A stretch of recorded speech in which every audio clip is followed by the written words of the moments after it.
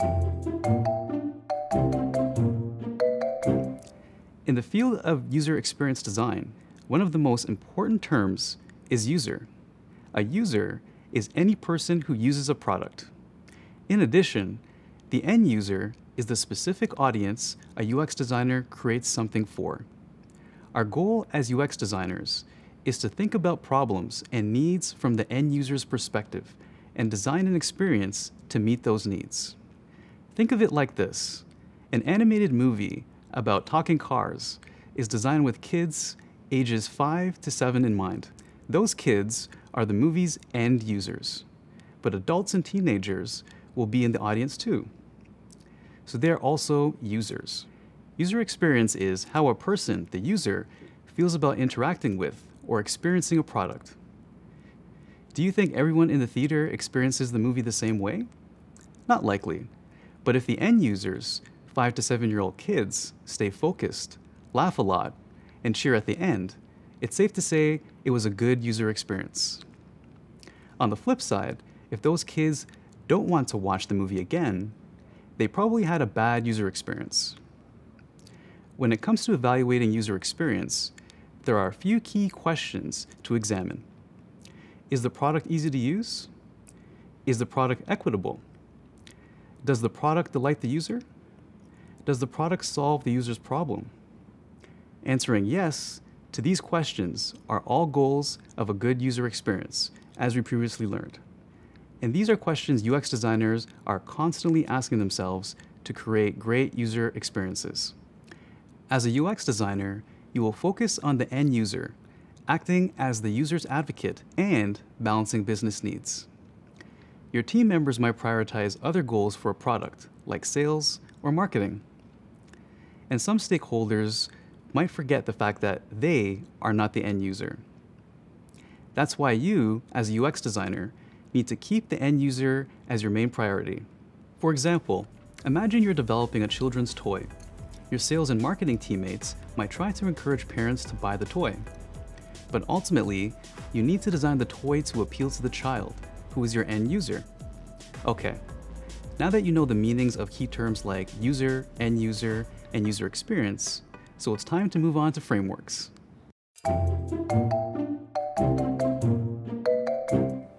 Why is it important that designs are centered on the user? Because the user buys and uses your product. In addition, it's also important to solve problems that people actually experience, rather than only trying to solve problems you personally experience. Focusing on real user problems reduces the impact of designer bias. Larry Page, one of Google's founders, highlighted just how important user-centered design is when he said, "There is no substitute for personally watching and listening to real people." At Google, we take this to heart. Larry's statement has morphed into one of Google's core values today. Focus on the user and all else will follow. User-centered design puts the user front and center. Focusing on the user means considering their story, emotions, and the insights you've gathered about them. To keep our focus on the user-centered design process has 4 steps: understand, specify, design, and evaluate. Following this framework helps us build products people actually want to use. First, understand how the user experiences the product or similar products. Really understanding the end user requires a lot of research, and we'll talk more about this later. Next, specify the end user's needs. Based on your research, you'll narrow down which end user problem is the most important to solve. Then, design solutions to the end user's problem. This is where you'll come up with ideas for what the product might look like and actually start building the product. And finally, evaluate your design against your end user's needs. Does your design solve the end user's problem? You'll find out here, and you'll also do it by testing your product with real people. It's important to keep in mind that as you go through this process, iteration is key. Iteration means doing something again by building on previous versions and making tweaks. Let's think about an example of user-centered design in the real world. 5 years ago, we launched Google Photos as a place to store photos and keep them organized. Over time, we noticed that users also want to revisit memories and relive treasured moments. To make it easier for users to do this, we used the user-centered design process to redesign Google Photos. Now users can easily search to find their memories. So, now you understand the importance of user-centered design and why designers always keep the user front and center.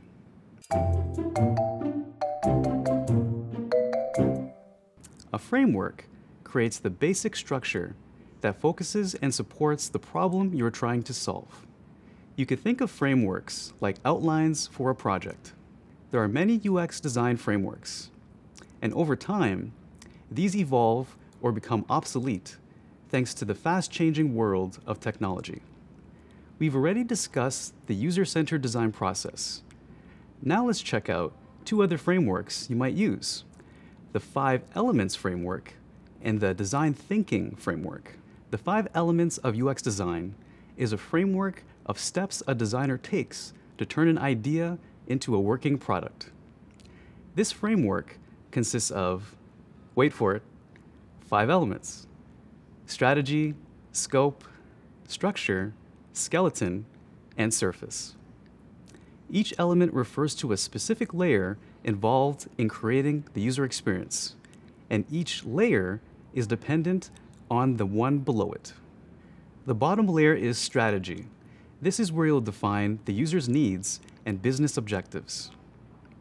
The next layer is scope. This is where you'll determine what you're building. You'll decide on features and content to be included in the product. The third layer is structure. You'll figure out how to organize your design and how the user will interact with it. The next layer is the skeleton, which you can think of as the layout. Similar to how the layout of our bones shape our skin, this layer helps detail how the design works. But just like our bones, the user won't see these inner workings. Instead, you'll see the surface, which is the top level of the user experience. The surface is how the product looks to the user. So to recap, we have strategy, scope, structure, skeleton, and surface. Together, these layers make up the 5 Elements framework. A second common framework is design thinking. Design thinking is a way to create solutions that address a real user's problem and are functional and affordable. Design thinking has 5 actionable steps: empathize, define, ideate, prototype, and test. The first step is empathize, which is about discovering what end users really need and learning how to think and feel like them. You might conduct surveys, interviews, or observation sessions to paint a clear picture of who your end users are and the challenges they face. The next step is to define the problem by creating a clear problem statement. The problem statement is a clear description of the user's need that should be addressed. The problem statement should be based on user research, and it focuses the team on a clear goal. We'll talk about problem statements in more detail later. Once we've defined the problem, we can start to ideate or brainstorm solutions. You should aim to come up with as many ideas as possible. By focusing on the quantity of the ideas, not the quality, you're more likely to come up with innovative solutions. Eventually, we need to narrow down to a few ideas that we can prototype. A prototype is a scaled-down version of a product that shows important functions. You should have a clear goal for your prototype in mind. And finally, we test the prototypes with users. Testing keeps the user front and center, as it gives users an opportunity to provide feedback before the product is built. Based on user feedback, you can make changes and improvements, or come up with a completely new idea. Okay, now you know 3 of the most used frameworks in UX design: the user-centered design process, the 5 Elements framework, and the design thinking framework. Adapting any of these frameworks to suit your specific design needs is really important. Depending on what company, team, or project you work on, you won't use the same framework every time. Coming up, my colleague Shabi will talk about inclusive design. Enjoy.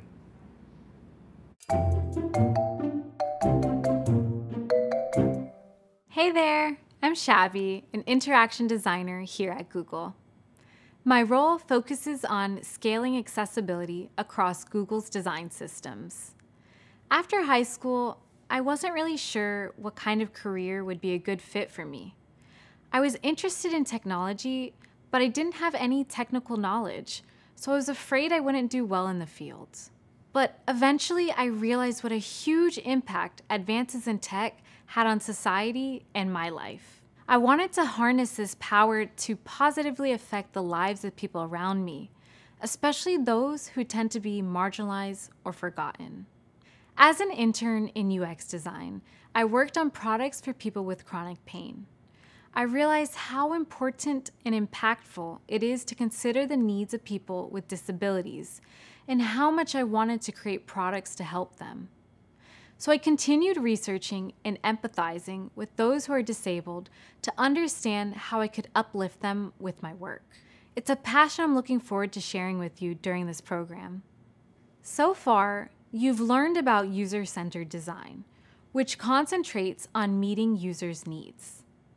As we mentioned before, there are many UX design frameworks, and those frameworks change over time. In this video, we'll talk about 3 more ways to put the user first in your designs: universal design, inclusive design, and equity-focused design. Let's start from the beginning. When designers began considering how to include an even broader range of people in their designs, they called it universal design. Universal design is the process of creating one product for users with the widest range of abilities and in the widest range of situations. Think of it like a one-size-fits-all approach. Designers propose one solution for everyone. The problem is that when you focus on creating one solution for everyone, the designs lose their effectiveness. It's often difficult to achieve any goals with your product when you have so many intended users. It's like when you go to a store that sells a hat in just one size. The label might read, "One size fits all," but the hat still won't fit a lot of people. Universal design had the same problem. Even though it had the intention of being inclusive, it excluded a lot of people. It turns out one size fits all isn't a great solution. As UX designers realized that universal design didn't meet the needs of every user, the approach to including people began to change. Designers started thinking about the concept of inclusive design, which focuses on finding solutions to meet different needs. Inclusive design means making design choices that take into account personal identifiers like ability, race, economic status, language, age, and gender. Inclusive design includes researchers and designers from traditionally excluded populations in the process, so they can provide their unique perspectives during all phases of the design process. If universal design is a one-size-fits-all solution, then inclusive design can be described as solve for one, extend to many. With inclusive design, you solve for one type of user, and the benefit of that solution can extend to many other types of users.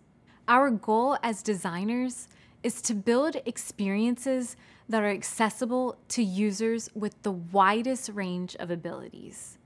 In other words, no one should be excluded from using a product that we built because we didn't consider their needs when building it.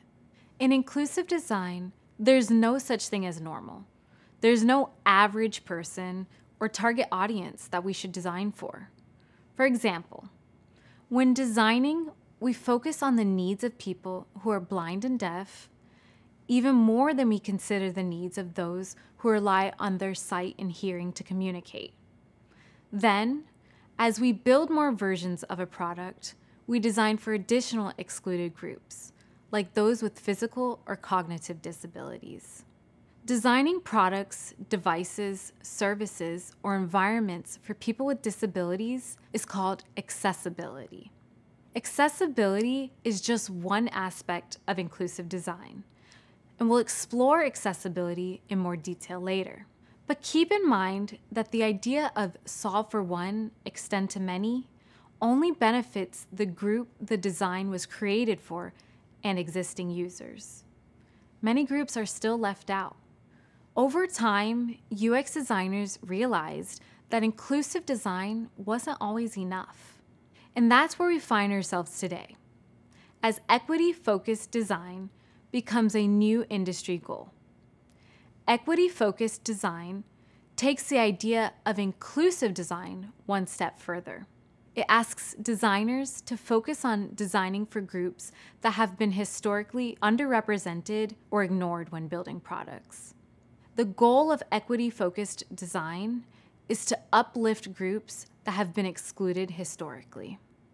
In order to design with equity as a goal, we first need to know the difference between equality and equity. The two words sound similar, but they're actually two different concepts. Equality means providing the same amount of opportunity and support to all segments of society. In other words, everyone gets the same thing. Equity means providing different levels of opportunity and support for each person in order to achieve fair outcomes. To better understand the difference between equality and equity, check out this illustration. The illustration on the left represents equality because every person gets the same box to stand on. But because each person is a different height, the tallest person has a better view. The illustration on the right represents equity because each person is given what they need to view the game. The shortest person is given the tallest stack of boxes to stand on. The tallest person doesn't get a box because they don't need one in order to view the game. So, let's explore how this relates to design. Equity-focused design is a newer concept in UX and one that we often discuss at Google. Instead of building products for groups of people who are currently being excluded, which is the goal of inclusive design, equity-focused design seeks to build products that meet the needs of specific individuals and groups who have been excluded in the past. So what does this look like in the real world? Start by identifying a product you want to build. Then, think about the groups that have not been served by this type of product in the past. Finally, build your design while keeping the groups you identified as underrepresented front and center. It's important to keep in mind that equity-focused design doesn't solve all problems, just like inclusive design and universal design don't either. The key point is that these are all different approaches to solving issues of underrepresentation and designing for a more equitable future. These issues are massive, but vitally important. Often, schools and companies consider accessibility, inclusive design, and equity-focused design as methods to consider during the design process, but not as a requirement. But I'm a firm believer that every designer should know the basics of accessibility and why creating products for those who are underrepresented and excluded is a must. As you continue through your career, you'll gain more practice and understanding on how to implement these ideas. We'll get to some more applications of this soon.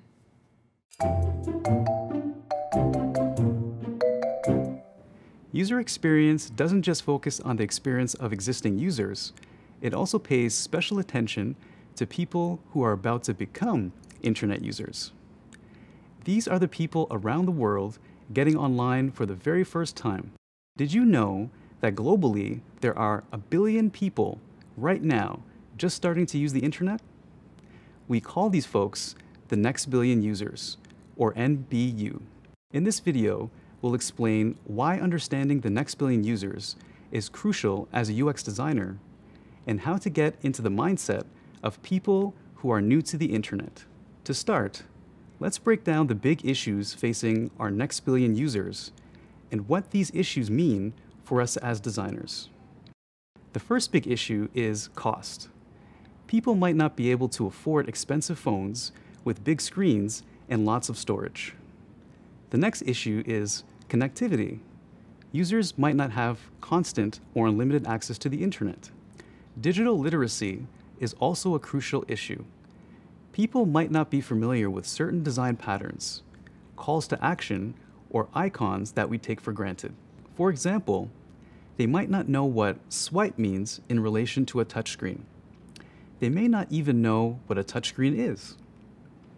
This can affect their confidence and willingness to explore new technology.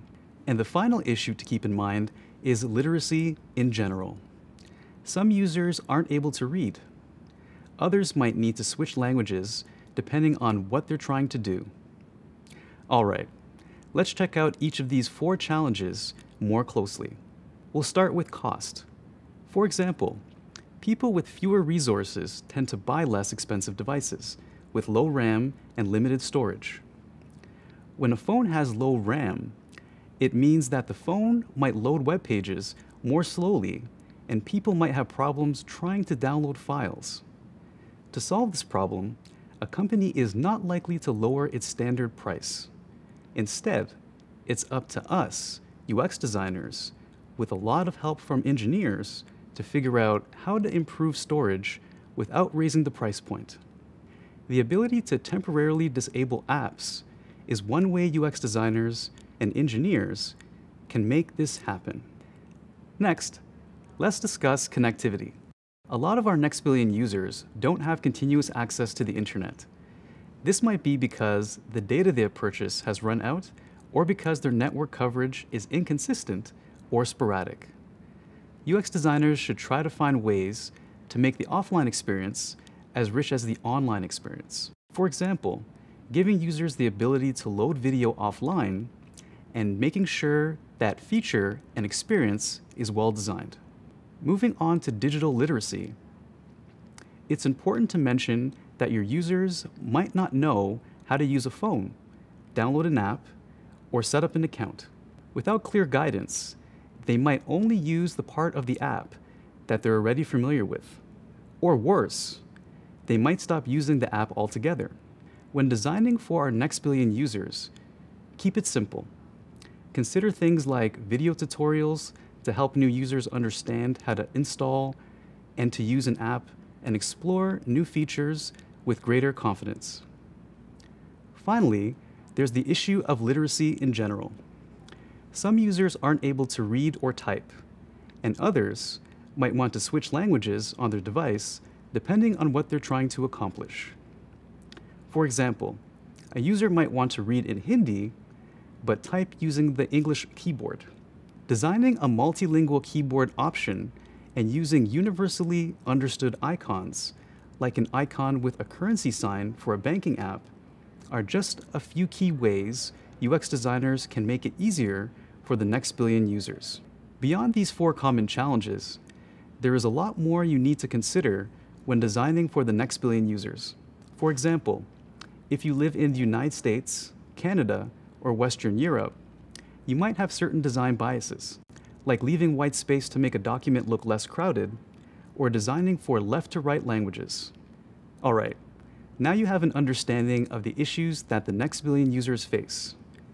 Our goal is to make every user feel like we designed the experience just for them, no matter who they are, where they live, how much they earn, or how highly they're educated. Gaining a comprehensive understanding of your user's context is an important place to start, and you're already on your way.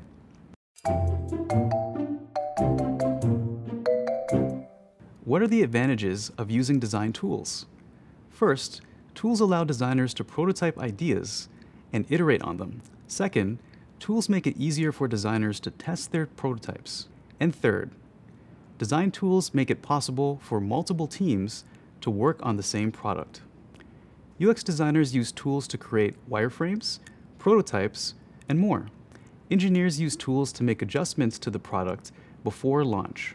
Other teams, like marketing, use these tools to get a sneak peek at your new feature so they can create supporting content.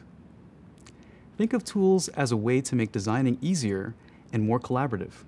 The two tools you'll use in this program are Figma and Adobe XD.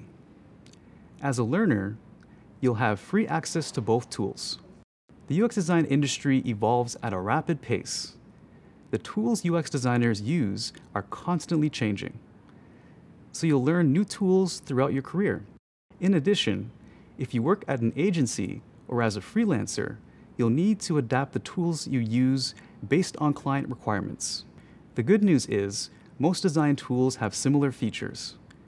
Once you know one design tool, it's pretty easy to pick up a new tool. Keep in mind, tools are simply there to support your work. It's most important that you learn how to think like a designer. We'll go into more details about how to use tools like Figma and Adobe XD later. Soon enough, you'll be bringing your ideas to life.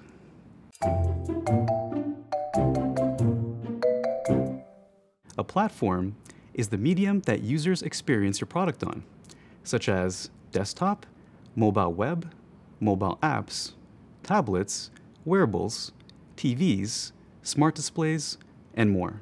It's important to design with multiple platforms in mind because users want a product to look and feel similar no matter what platform they're using. In the past, UX designers could have focused on creating a website only for a desktop computer. But today, users might look at that same website on multiple platforms, like their mobile phone, smartwatch, and TV. UX designers now have to plan for a nearly infinite number of different devices and screen sizes.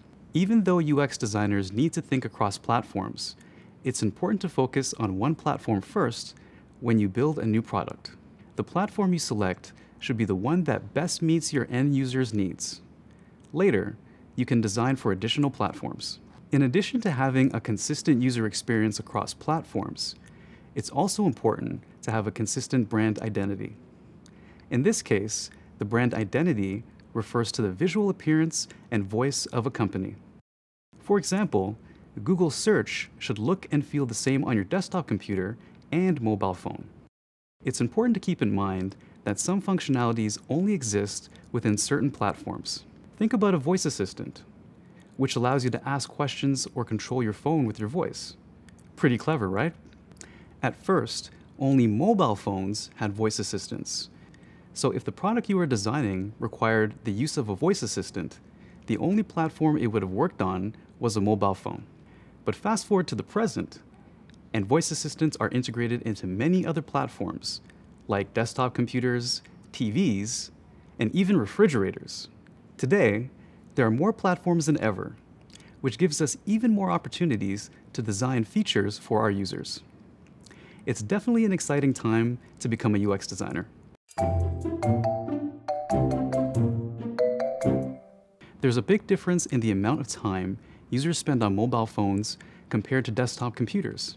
An average mobile session is 72 seconds, while the average desktop session is 150 seconds. More than twice as long. Why is this important? Because it tells us that people use different devices in different ways. Mobile users tend to be goal-oriented, and they're focused on completing a single task. On mobile phones, gestures like tapping and swiping help users move around the screen. Test this out for yourself. Next time you're using a mobile phone, think about your own behaviors.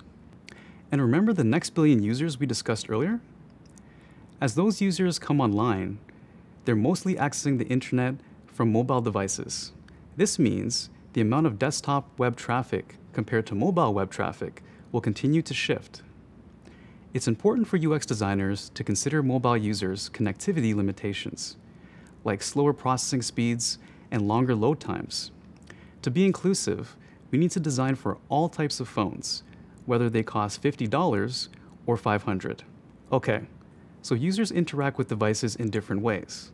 Now, let's go through the design differences we need to consider based on the devices we're designing for. First, let's talk about responsiveness. In the past, Most mobile websites were a mini version of the desktop site, which often made the mobile websites difficult to use. Now, almost all websites use responsive web design. Responsive web design allows a website to change automatically depending on the size of the device. For example, a website homepage might have multiple columns when a user experiences it on a desktop computer.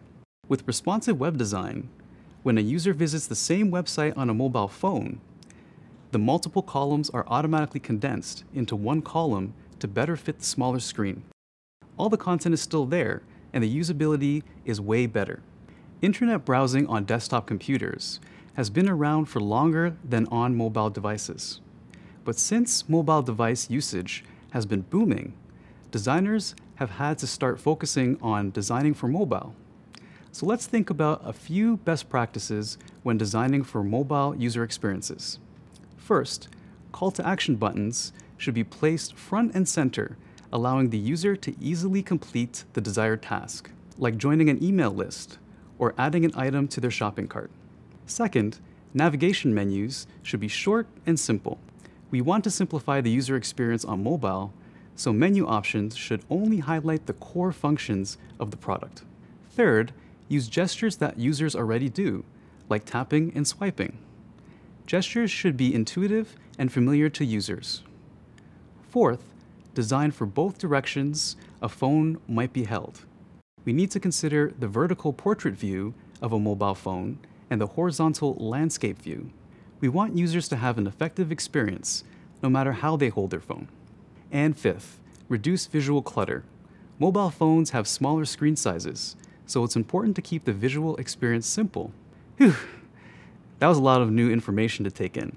Remember this main takeaway. Users behave differently depending on their device. UX designers help make that transition happen as seamlessly as possible. It's a big responsibility, but a lot of fun too. Up next, Shabi will be back to talk to you about designing responsively to meet users' needs.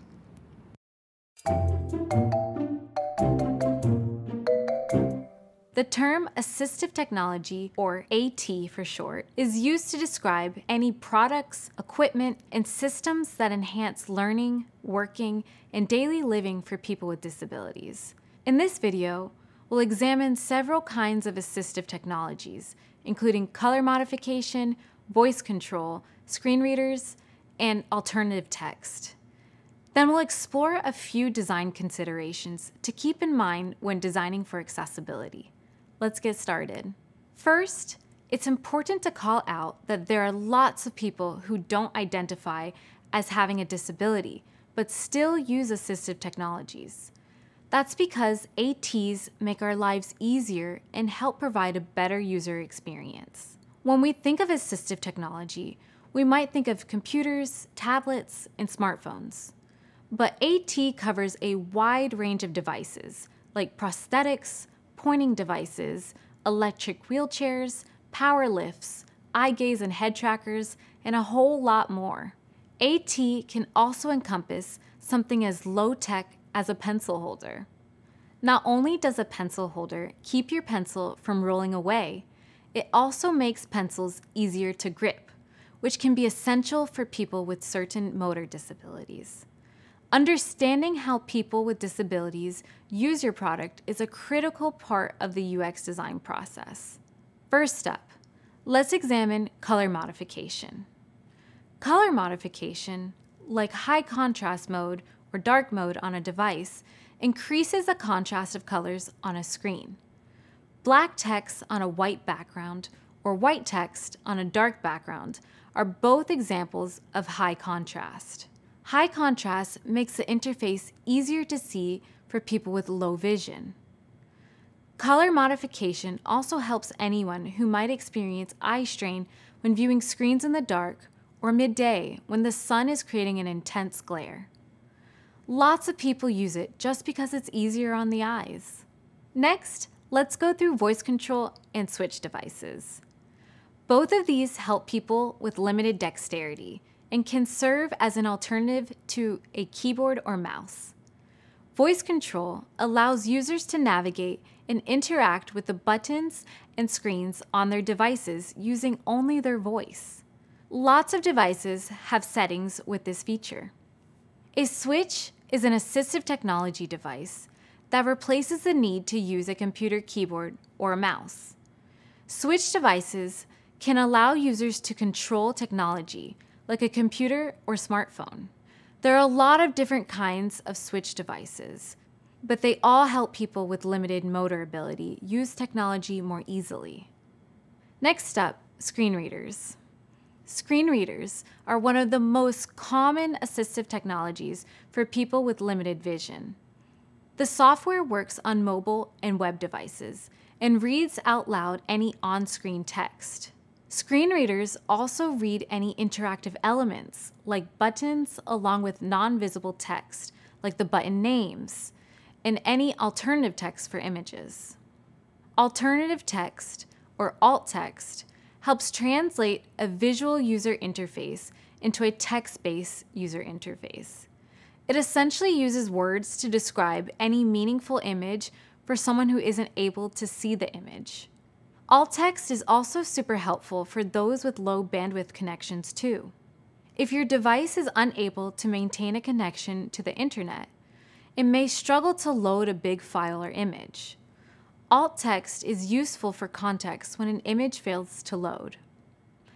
As I said before, you don't need to have a disability to benefit from assistive technology.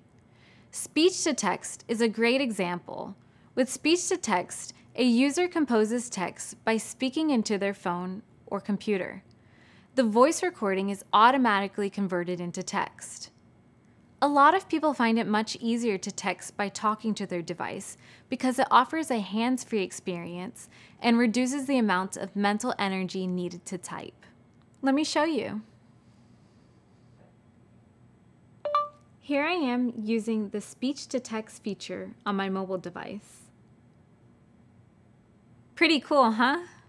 There are tons of design considerations to take into account in order to meet the needs of all users.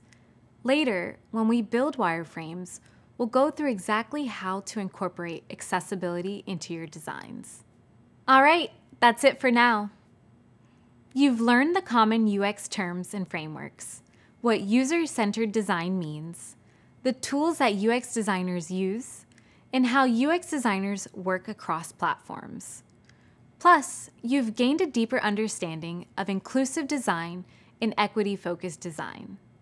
You practice thinking like a designer, which is a core skill you'll continue to build on throughout this program.